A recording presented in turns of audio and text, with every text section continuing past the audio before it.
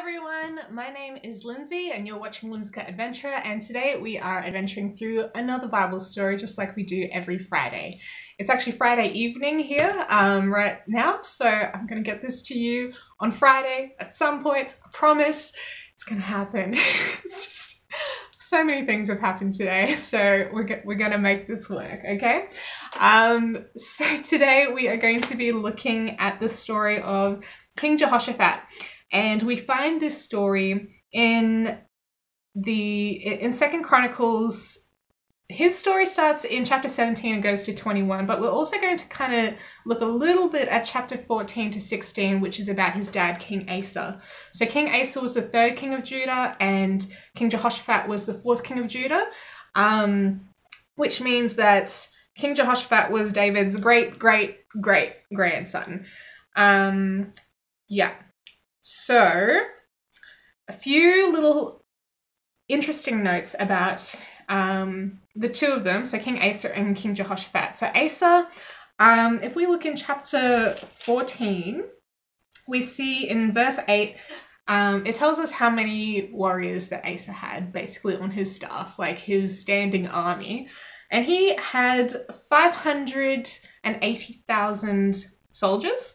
And in chapter 17, between verses 12 and 19, it tells us that King Jehoshaphat had 1,160,000 soldiers. And if you do the maths, that's exactly twice as many as Asa had. So that's kind of interesting. When we see things that are doubled in scripture, it's always something to take note of, because usually that has to do with God's blessing, because God only multiplies, he doesn't just add, he has to work in multiplication, and so we see God's blessing whenever there's multiplication in the Bible. So that's just something to keep an eye on for you. Now there was also something else about King Asa and King Jehoshaphat that were interestingly paralleled. A few other things. So in chapter 15, verses 1 to 7, we see the prophet Azariah coming to talk to King Asa, and he says a whole bunch of stuff. And in amongst it, in verse 3, it says, "For a long time Israel has been without the true God, without a teaching priest, and without law." And in chapter 17, verses 7 to 9, we see King Jehoshaphat send out 16 teaching priests and Levites to teach all of Judah the law of God, and also, I think it was, no, let's just leave it at that, the law of God. It was also a little bit of secular law, trying to kind of bring it all together in one coherent sort of thing. Now, in amongst all of this, this prophecy from King Azariah, which King Asa kind of did act on to a certain degree, we see in verse 9, so chapter 15, verse 9 to 15, we see that King Asa, he was encouraged by everything that prophet Azariah said. Go read it, it's really awesome. Yeah, so he was encouraged, and he gathered all of Judah and Benjamin together, so his whole kingdom. He gathered them together, and they had this huge offering. They offered thousands of sheep and hundreds of bulls, and they all, individually, as, men and women and children, they all were coming with their whole hearts to seek out God. And it was this huge memory event. Like, there was this moment in time where, because of this prophecy through this guy called Azariah, the king took note, and he was there, and he did he took action, and every single person in the entire kingdom was involved, and it would have been something that they remembered and talked about for years or even generations possibly. And so this is a little side note. Yeah, memory events are those times in our lives where we think back to, and it's like this pivotal moment in our lives where something big and emotional kind of happened, and it has an impact on the way that we go forward in our lives. So yeah, that's what I see happening here in this chapter. In chapter 15, there's this memory event, there's this reform that's happening in a big emotional kind of way, and for a while it actually really worked. Now, after a little while, King Asa made a poor decision about trying to ally with the king of Syria, and this word ally comes up a few times, so keep your ears open for it. Now, because he made this alliance with the king of Syria against the king of Israel, God sent a different prophet called Hanani and said, from now on you're going to have wars because you've chosen to basically get help from a mere human and not turn to me and ask me for help like you did, you know, way back when. So originally in chapter 14, where I said he's got, you know, 500,000 people, they were actually facing an army of over 1 million people, and you know, it was 2-1, and they should have been defeated, but they didn't, and they completely destroyed their enemy and got even more plunder from the towns that were helping the enemy and all this kind of thing. And so you'd think that would be a good memory event for King Asa to, you know, have in the back of his mind. But as the years went on, he, you know, didn't look to God the same way he did towards the beginning of his reign. And even when he had a disease in his feet, he didn't even ask God for help. He only asked the doctors, and after a couple of years of this serious disease, he ended up dying. And so King Jehoshaphat is now taking over, and so King Asa, goodness, I need to slow down. So King Asa was generally considered a pretty good king. I mean, at the end, when he received this prophecy from Hanani that he was doing the wrong thing and that he would have wars, then King Asa put the prophet Hanani into prison, and he ended up persecuting some of his own people. And so he probably wasn't well liked for the last little bit, and then he died with this disease in his feet. But yeah, for the majority of his reign, he actually did pretty much the right thing. He tried to turn people's hearts back to God, but in the end, he didn't continue to seek after God, which was his downfall, really. And so we come to King Jehoshaphat now. And so King Jehoshaphat, he sends out these 16 teaching priests and Levites. We see this in chapter 17, verse 7-9. So, yeah, so I can't even remember if I've already said this. So the prophet Azariah said in chapter 15, verse 1-7, and especially in verse 3, for a long time Israel has been without the true God, without a teaching priest, and without law. And so he said that to King Asa, and then King Jehoshaphat, years later, has acted on that even more than King Asa did. So King Asa did this one big party where they sacrificed hundreds of bulls and thousands of sheep, but now King Jehoshaphat is actually revisiting in his mind that original prophecy and going, oh, well, are the people being taught anything, or was it just this one big party and that's it? So he sends out 16 priests and Levites who are there to teach the people the law. So they go on this tour around the kingdom of Judah, and they go to the cities and they teach the people the law. And some people in commentaries that I've been reading have said that they think that this law wasn't necessarily like the first 5 books of the Bible as we would consider the books of the law, but more likely an early version of the book of Deuteronomy, which I think is the 5th book of the Bible. Yeah, so it's like all the laws that Moses had to write down. And so, yeah, so King Jehoshaphat actually acted on the prophecy and that part that says that, you know, the land has been without people to teach the people the law. And we know that verse that says, my people perish for a lack of knowledge. And so Jehoshaphat acted on this, going, we need people to know the law so that they can live it. And so he deliberately funds 16 guys to go around the country and, you know, get them to teach everyone so that they can move further and further away from their idols, from all the different things that they're doing wrong, and move closer and closer to God. And so we see throughout King Jehoshaphat's life that he did a bit better than his dad did, which is wonderful.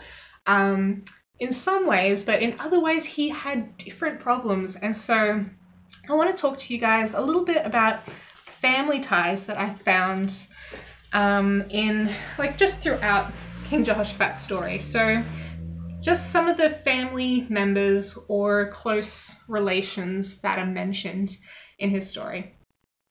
So we've already spoken a little bit about King Asa, his dad, who was mostly good, except a little bit at the end. Pretty sure I mentioned that he was King David's great grandson. So that's kind of helps us figure out how far along in the story this is. Okay, so it mentions in, I think it's chapter 15, I'm pretty sure. Yes, in chapter 15, verse 16, it talks about Maacah.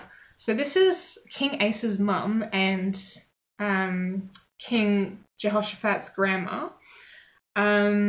She was an idol worshiper, and she set up this obscene idol of Asherah, who was like a fertility goddess of the Canaanites, who were always there before the Israelites came along. And it's obscene because if it's a fertility goddess, you can kind of imagine what it might look like. Yeah. And she's doing this while Asa is trying to make these reforms.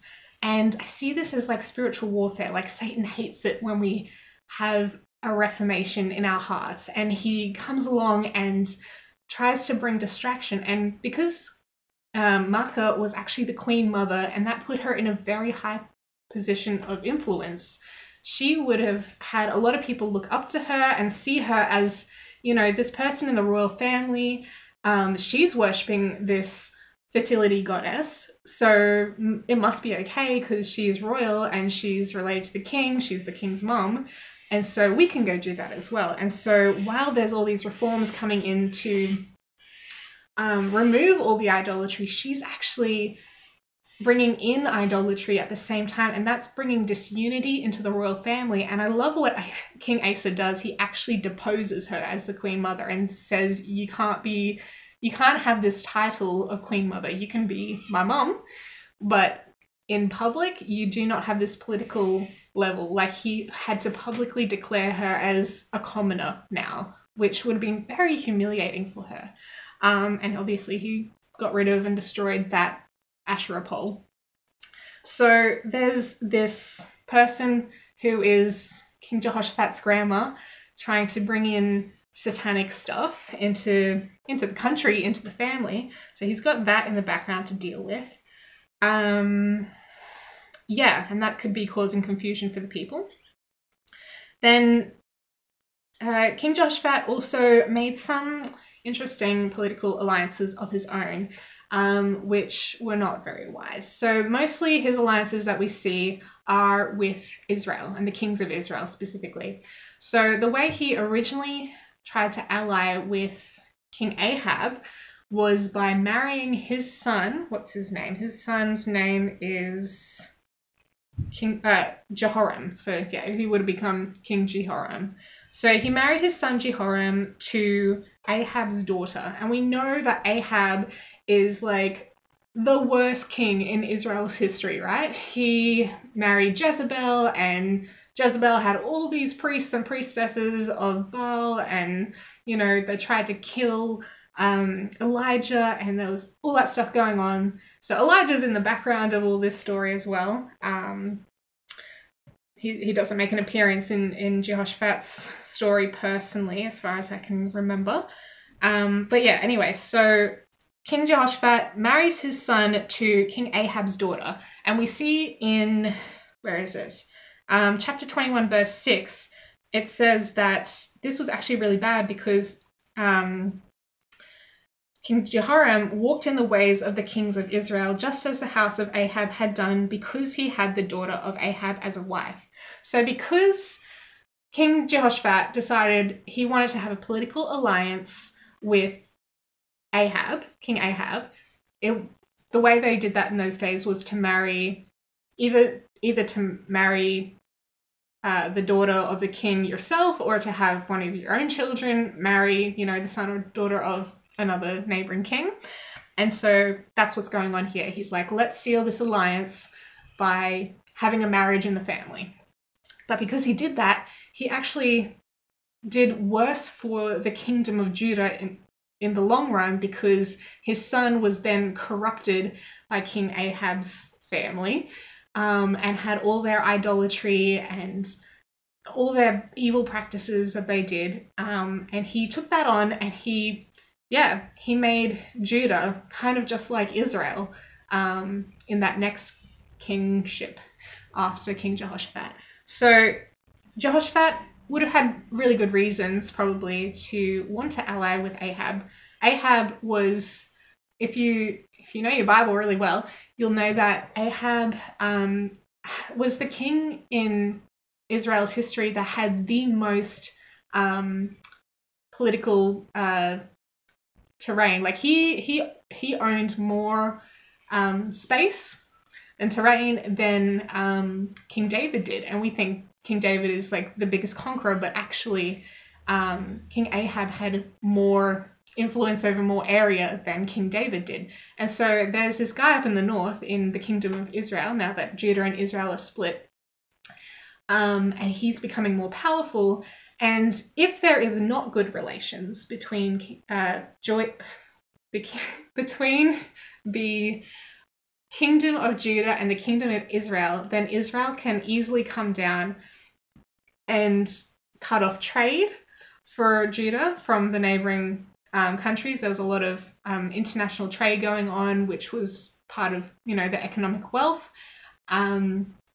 Or they could just come down and attack with their military force as well, and take over. Or, you know, there's all these different implications for having a powerful northern, you know, kingdom. And so he would have wanted there to be good relations. At first, I thought it was just like, oh, maybe he wants them to be one big happy family, you know, of, you know, the kingdom of Israel all over again. But there's actually more political reasons to that than just wanting to be, you know, back to the good old days of like King David when there was just one big kingdom. So he thought the best way he could have safety and political, you know, unity and wealth. And there was another like alliance that the king of Israel had, obviously, with the king of Tyre, because his wife Jezebel came from Tyre, and that's where the idolatry came in. So now that Judah wants to ally with Israel, because Israel has already allied with Tyre, there's these three who are like attached to each other, and that brings like a big contiguous state that are in alliance in a very economically well-positioned piece of land, basically, where everyone had to come through this space to do their trade between, you know, Egypt and Mesopotamia and, you know, the northern Mediterranean, like Greece, that area. Like, it's a very central location, a very, very important trade route for the entire known world at the time. And so for them to be allied, it's great for them from an economic position. But because the king of Judah was supposed to be this one who was following God, now that he's looking out for his, you know, political position from like an economic, you know, money kind of standpoint, he's turning himself subtly away from God, and he didn't even realize it. And he didn't realize how big of an impact it would have on the future of the country and like the spiritual health of his people. So yeah, so he made some personal decisions, some political decisions that actually just turned out really poorly in the end. By marrying his son to Ahab's daughter, his son was lost, you know, and a lot of generations after that became bad kings. His covenant with Israel, he warred alongside Israel with their enemies, and in the end, Jehoshaphat nearly died when one of the warring countries wanted to go after Ahab, and Ahab, you know, dressed like a commoner, but he ended up dying anyway. Jehoshaphat's life was put in danger because of his alliance with Israel. He also allied with Ahaziah, who was Ahab's son, who was just as bad. And they wanted to build ships to go to Tarshish, wherever that is. I think that's somewhere in the Mediterranean. But before the ships could even be put out to sea, they were destroyed somehow. And God sent a prophet who was actually the son of Hanani, who Asa put into prison because he was angry at the message. So Jehu, the son of Hanani, came with a message saying, because you have made this alliance with Ahaziah, you're not going to have like any kind of victory in that space. So I think God like allowed them to make these alliances, you know, firstly Asa with the king of Syria, and then, you know, Jehoshaphat with the kings of Israel. And these were all, you know, bad countries to be spiritually allying yourself with. And God gave them an opportunity to do better. You know, he was right there saying, I'm here, I can help you. But because they chose a more worldly perspective, they ended up not being successful. And as I kind of processed this one thought came to me was who we ally ourselves with can determine our success or failure in life. And I just like really want you to think about that. Like who do you have in your life that is determining whether you are successful or a healthy kind of person who can grow and move forward in the calling that God has placed on your life? Or are there people in your life who are toxic or who are just bringing out the worst in you, or who are saying that, you know, you're not good enough to do whatever you think God's called you to do? So why are you dreaming big? It's like, stop dreaming so big. Those kind of things. And that reminded me of a story from my own life.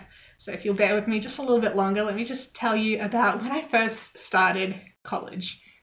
In my first year, so before that, my family environment was quite toxic for most of my life, really. But when I was 17, going on 18, and I was looking forward to being an adult and getting away to college, I was just like counting down the days that I could grow up and leave home and make my own decisions and just get away from the toxicity. And honestly, it was the best thing I could have done. I moved 2 days drive away from home to go to college, and I very rarely ever visited ever again. And since then, my family has disintegrated, and there's been a lot of drama since that. But I wasn't in the middle of it when it all happened, like physically at least, which was great. It was good for me to be a little bit detached from this situation. But even when I got to college, because I was so used to toxic people, I kind of gravitated to this group, and we had a funny name for ourselves. We liked to sit in the foyers in various parts of the college, and we were the Foyer Appreciation Society, and we would play card games after dinner time or whatever like that, and not get our assignments done. And it was just really funny. But after about my first semester, I think going into my second semester at college, I was like reflecting on the kind of people that I hung out with, and they weren't like really terrible people or anything. They just were immature, and I didn't see me being friends with them being a helpful part of my life. And so over the next 6 months, I started feeling like I really needed to detach myself from these people and find somebody else to hang out with. And I still have a couple of friends from this group today, some closer than others, but most of them I have never spoken to again since that time, and I'm not worried about that. We've all moved on with our lives, living better lives, hopefully. I know I am. Yeah, so I had to make the decision, which was super scary because I had no one else to be friends with at this point. Like, there was all these people that I'd just kind of met, but I was like, if I leave this group who I've kind of attached myself to for the past year, you know, who else am I going to hang out with?